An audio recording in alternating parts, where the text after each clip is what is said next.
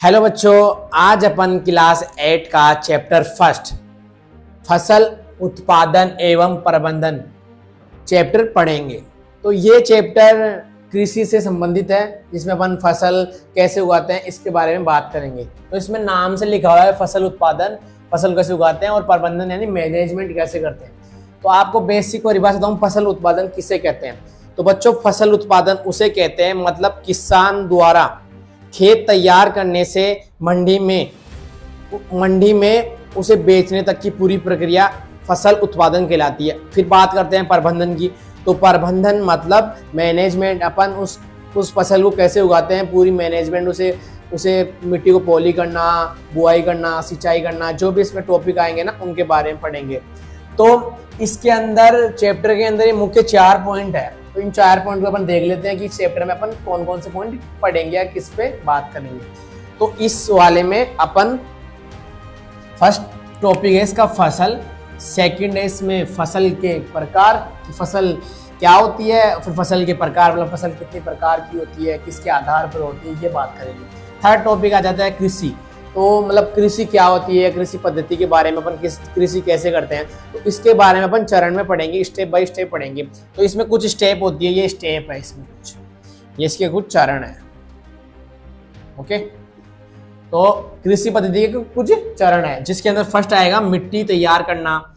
मिट्टी कैसे तैयार करते हैं, बुआई करना, बुआई में कैसे बीज को अपन उगाते हैं, बीज को चेक कैसे करते हैं कि ये अच्छा बीज है, खराब बीज है, खाद और उर्वर देना, खाद डालना, उर्वर डालना, इन दोनों में अंतर, इनके बारे में बात करेंगे।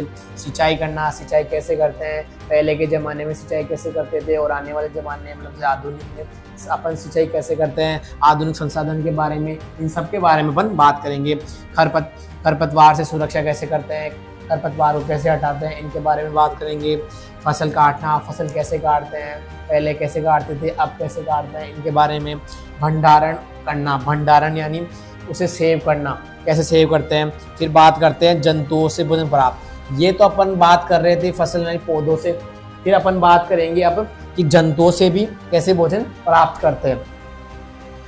तो बच्चों, अपन अब इसके टॉपिक के बारे में तो बात कर चुके हैं कि अपन को इस चैप्टर में कौन कौन से टॉपिक पढ़ते हैं। तो अपन अब आगे बढ़ते हैं, इस टॉपिक में अपन फसल के बारे में बात करते हैं।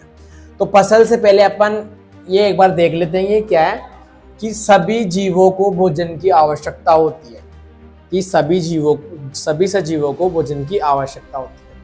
तो आप ये जानते हो कि पौधे तो अपना भोजन प्रकाश संश्लेषण की क्रिया के द्वारा बना लेते हैं, परंतु मनुष्य और कुछ जंतु अपना भोजन स्वयं नहीं बना पाते, इसलिए वह भोजन बनाने में असमर्थ होते हैं। इसलिए अपन फसल का उत्पादन करते हैं, समझ रहे हो। तो इसके अंदर अपन ये बात आती है कि अपन भोजन ग्रहण ही क्यों करते हैं, भोजन अपन को चाहिए क्यों। तो इसका ये इजी सा आंसर ये है कि भोजन ग्रहण करना, भोजन अपन ऊर्जा के लिए ग्रहण करते हैं। तो देखो इसमें सेकंड टॉपिक लिखा हुआ है कि भोजन से ऊर्जा प्राप्त होती है। तो अपन भोजन ग्रहण इसलिए करते हैं क्योंकि उससे अपन को ऊर्जा प्राप्त होती है। अपन को ऊर्जा की आवश्यकता क्यों है, अपन को ऊर्जा की आवश्यकता कुछ क्रियाओं में पड़ती है। मनुष्य को जीवन व्यापन करने के लिए ऊर्जा की आवश्यकता पड़ती है। जैसे कुछ क्रिया होती है, जैसे भोजन को पचाने, पाचन करने में, जैसे अपन श्वसन करते हैं तो उसमें भी ऊर्जा की आवश्यकता होती है, उत्सर्जन करने के लिए। ऐसे कुछ क्रियाओं के लिए मनुष्य को भोजन की आवश्यकता होती है, इसलिए अपन को भोजन ग्रहण करना आवश्यक होता है। फिर इसमें लिखते हैं कि हम अपना भोजन पौधों तथा जंतुओं से प्राप्त करते हैं। तो मतलब हम मनुष्य अपना भोजन पौधों से भी प्राप्त करते हैं तथा जंतुओं से प्राप्त करते हैं। जैसे शाकाहारी अपना भोजन पादपों से प्राप्त करते हैं और मांसाहारी जंतुओं से प्राप्त करते हैं। ओके, अब अपन बात करते हैं कि अपन को मतलब इसका उत्पादन बड़े स्तर में करना ही क्यों आवश्यक है। तो बढ़ती हुई जनसंख्या के हिसाब से अपन को उत्पादन करना पड़ता है फसलों का। तो उसमें एक लाइन लिखी हुई है कि विशाल जनसंख्या को भोजन प्रदान करने के लिए इनका नियमित उत्पादन, प्रबंधन एवं वितरण करना जरूरी है। मतलब विशाल जनसंख्या को, मतलब पूरी जो विशाल जनसंख्या है ना, भोजन प्रदान करने के लिए अपन को खेती करनी आवश्यक है।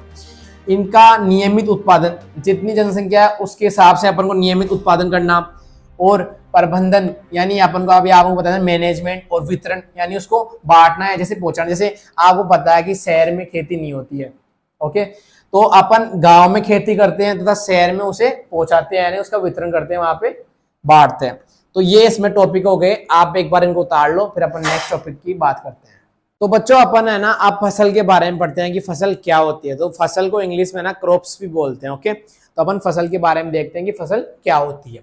तो ये देखो, जब एक ही प्रकार के पौधे को, मतलब एक ही प्रकार के पौधे मतलब एक ही किस्म को बड़े क्षेत्र या बड़े पैमाने पर उगाया जाता है तो उसे फसल कहते हैं। मतलब जब एक ही प्रकार के पौधे को बड़े क्षेत्र में उगाया जाता है तो उसे अपन फसल कहते हैं, ओके। तो फसल की परिभाषा क्लियर हो गई कि जब एक ही प्रकार, जैसे अपन को गेहूं को उगाना है तो मतलब एक ही प्रकार की किस्म, मतलब जैसे गेहूं एक ही प्रकार का पौधा है तो उसे अपन बड़े क्षेत्र या बड़े खेत में उगाते हैं तो उसे अपन फसल कहते हैं। आप खेतों में गए हो तो आप खेतों में देखोगे कि उसमें बड़े बड़े क्षेत्रों में बड़े मतलब बड़े खेत में एक ही फसल होती है। ऐसे नहीं कि आप उसके अंदर ही अपन बाजरा भी उगा देंगे, उसमें ये उगा देंगे, सब मिक्स में नहीं उगाते, उसकी एक ही किस्म उगती है खेत फसल में, ओके। तो मतलब जब एक ही प्रकार के पौधे को बड़े क्षेत्र में उगाया जाता है तो उसे फसल कहते हैं। जैसे अपन उदाहरण ले, उदाहरण गेहूं की फसल, ओके, गेहूं की फसल। तो इसका उदाहरण क्या हो गया कि गेहूं की फसल। तो अपन फसल की तो बात कर लिए, तो उस टॉपिक में ऐसे लिखा हुआ था कि फर्स्ट टॉपिक था फसल, फिर अगला टॉपिक आएगा फसल के प्रकार। तो अब इसके प्रकार भी होते हैं, ओके। तो फसल को है ना मौसम के आधार पर, फसल को मौसम के आधार पर दो भागों में बांटा जाता है। फसल को मौसम के आधार पर दो भागों में बांटा जाता है, ओके। फसल को मौसम के आधार पर दो भागों में बांटा जाता है, जिसमें फर्स्ट होती है खरीफ की फसल, खरीफ फसल, और दूसरी होती है रबी की फसल, रबी फसल, ओके। तो ये दोनों के बारे में हो गया, खरीफ की फसल और रबी की फसल। तो मौसम के आधार पर इनको बांटा है, मौसम के आधार पर। आपको पता है कि मौसम कितने प्रकार के मौसम में वर्षा ऋतु होती है, एक हो जाएगा शीत सर्दियों का टाइम और एक गर्मियों का टाइम। तो मतलब मौसम के आधार पर बांटा, तो इसमें मतलब इनका अंतर भी मौसम से ही होगा, ये रियल आप मतलब याद रख सकते हो अगर इसको मौसम के आधार पर अपन बांटेंगे तो देखो खरीफ की फसल है ना, इनको उगाते हैं अपन वर्षा ऋतु में। किन में उगाते हैं? वर्षा ऋतु में उगाते हैं, इनको वर्षा ऋतु में उगाते हैं। और रबी की फसल उगाएंगे अपन शीत में, यानी सर्दियों में उगाते हैं, शीत में उगाते हैं। तो खरीफ की फसल को कब उगाएंगे अपन? वर्षा ऋतु में। तो अपन इसमें लिख सकते हैं कि खरीफ की फसल को वर्षा ऋतु में उगाते हैं, वर्षा ऋतु में, ओके। इसे उगाएंगे शीत ऋतु में, इसे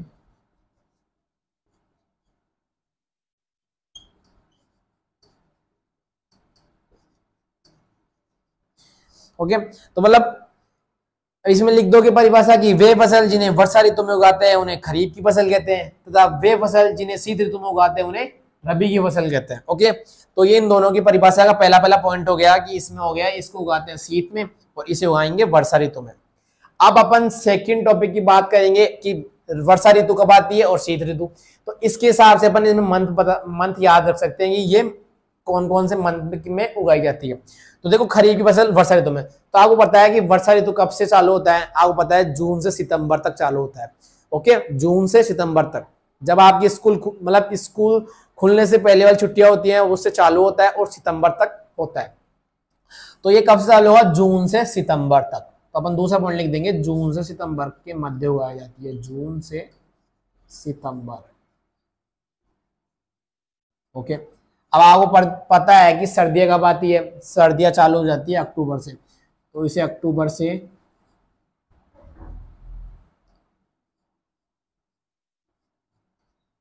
से मार्च, जब आपकी एग्जाम लगेगी तब तक खरीफ की फसल रहती है, ओके। तो अक्टूबर से मार्च तक इसको उगाते हैं, जून से सितंबर के मध्य इसको उगाएंगे अपन अक्टूबर से मार्च के मध्य। ओके, तो ये इनमें सेकंड पॉइंट हो गया। अब इनके थर्ड पॉइंट में अपन बात करेंगे इनकी एग्जाम्पल की, कि इनके एग्जाम्पल क्या क्या है। तो देखो खरीफ की फसल के एग्जाम्पल में सबसे पहले आएगा चावल, इसमें आप ये एक याद रख सकते हो चावल। ओके, दूसरा मूंगफली जिसे आप सर्दियों में खाते हो। ओके, चावल हो गया, मूंगफली हो गया, ये इसके दो उदाहरण हो गए। ओके, अब जैसे इसमें बात करते हैं इसके एग्जाम्पल की, तो इसके एग्जाम्पल में आप लिख सकते हो गेहूं। ओके, गेहूं, मटर, सर्दियों में पता है वो मटर उगाते हैं, गेहूं, चना, इसका चना भी याद रख सकते हो, आदि। ओके, तो यहां से है ना आपके एग्जाम में टॉपिक निकलता है कम से कम 3 नंबर, 2 से 3 नंबर का। आपको इसमें परिभाषा पूछ सकता है या उसके उदाहरण की, खरीफ की फसल के उदाहरण लिखो या रबी की फसल के उदाहरण लिखो। ओके, तो इसमें आपको एक ट्रिक बताता हूं मैं, आप इस ट्रिक से भी याद सकते हो कि कौन से मन से कौन से मन तक उगता है। तो इसकी ट्रिक हो जाएगी ROM, यानी रोम। रबी की फसल आप याद रख सकते हो रोम के नाम से, इसमें र यानी रबी, ओ यानी अक्टूबर से मार्च। ओके, अक्टूबर से मार्च, तो इसमें आप ये याद रख सकते हो रोम नाम से इसकी ट्रिक। इसकी भी ट्रिक अपन बना सकते हैं, जैसे खरीफ की फसल कहां से, जून से, तो जून से लेके सितंबर तक, तो KJS, इस KJS नाम से भी इसको याद सकते हो। लेकिन इसकी ट्रिक तो अच्छी है रोम, खरीफ की फसल को आप रोम के नाम से याद सकते हो कि खरीफ की फसल अक्टूबर से मार्च के मध्य उगाई जाती है। तो इसमें ये फसल और फसल के प्रकार के बारे में अपन पढ़ चुके हैं। अब अपन अगले टॉपिक में बढ़ने से पहले आप है ना एक बार इनको उतार लो या इसका स्क्रीनशॉट ले लो, फिर अपन अगले टॉपिक पे बढ़ते हैं। ठीक है, तो बच्चों अपन खरीफ और रबी की फसल के बारे में तो पढ़ चुके हैं। तो अब अपन एक क्वेश्चन पे बात करते हैं, क्वेश्चन पे चर्चा करते हैं। आपके मन में एक क्वेश्चन ये आ रहा हुआ कि अपन चावल की फसल को शीत ऋतु में क्यों नहीं उगा सकते। ओके, तो इसका एक अच्छा सा आंसर ये है कि अपन चावल को शीत ऋतु में इसलिए नहीं उगा सकते क्योंकि चावल है ना, चावल इसे अत्यधिक पानी की आवश्यकता होती है। ओके, चावल को अत्यधिक पानी की आवश्यकता होती है। अपन इसमें लिखेंगे कि चावल को अत्यधिक पानी की आवश्यकता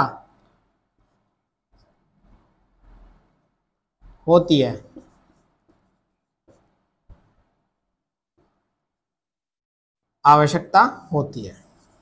ओके, चावल को अत्यधिक पानी की आवश्यकता होती है, इसलिए है ना शीत यानी सर्दियों में इसका काम नहीं हो सकता, इसलिए इसको अपन वर्षा ऋतु में उगाते हैं, वर्षा ऋतु में।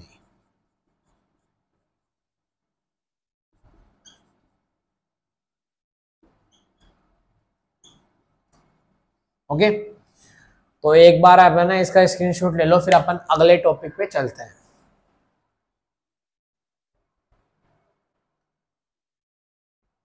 तो बच्चों अपन अब है ना कृषि पद्धति के बारे में बात करते हैं, जो तीसरे नंबर का टॉपिक है। ओके, तो कृषि पद्धति तो मतलब किसान द्वारा भूमि को खोदकर अथवा जोतकर और बीज को बोकर व्यवस्थित रूप से अनाज उत्पन्न करने की प्रक्रिया को ही कृषि पद्धति कहते हैं। अर्थात किसान के द्वारा मतलब भूमि को खोदकर और जोतकर, मतलब उसे खोदना यानी मतलब मिट्टी को तैयार करना, बीज बोना यानी बुआई करना, व्यवस्थित रूप से अनाज उत्पन्न करने की प्रक्रिया को अपन कृषि पद्धति कहते हैं। मतलब किस प्रकार से अपन अनाज या किस प्रकार से अपन गेहूं को उत्पादन, गेहूं को जिस प्रकार से अपन उगाते हैं, तो उससे पहले क्या करते हैं, उसकी मिट्टी को